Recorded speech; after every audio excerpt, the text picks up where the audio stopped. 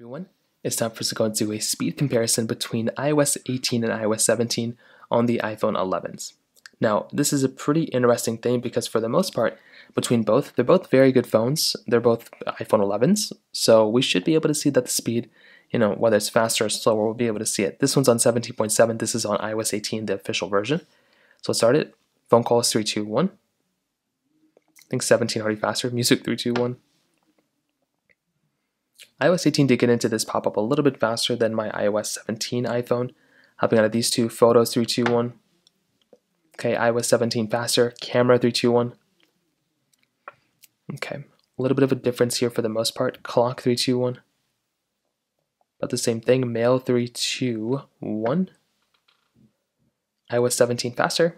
Let's go and get into app stores 3, 2, 1. So the bottom started loading up faster on the iOS 17 device, but the iPhone 11 on iOS 18 loaded up the thing officially faster. Scrolling through, let's see if there's any big differences here, which again, I don't think there's going to be. And it didn't really seem like there was. Click all the way click to the top, not much of a difference there either. Settings 3, 2, 1. I think 17 may have been faster there. Let's get into some other applications that we have a lot of. So we can try something like Snapchat 3, 2, 1. And iOS 17 was faster there. Let's go into some of these other applications. Let's try Netflix 3, 2, 1. And kind of the same thing. I think iOS 18 may have been a little bit faster there. Let's go into Dropbox, which of course I don't have here. We can try something like Facebook 3, 2, 1. Okay, I think iOS 17 was faster there too. Let's go into Stack 3, 2, 1. And with this one, you can see that, some differences here. This one got into the ad faster. So kind of take that as well. So I don't know which one's playing the song here. Let me turn the volume down on both. I don't know why that happened. So this one had the volume up a little bit. So let's get back into it. And if we go and get into Stack, you can see that the game's probably going to be roughly around the same thing. It's probably not going to be any big, massive differences here as far as I can tell.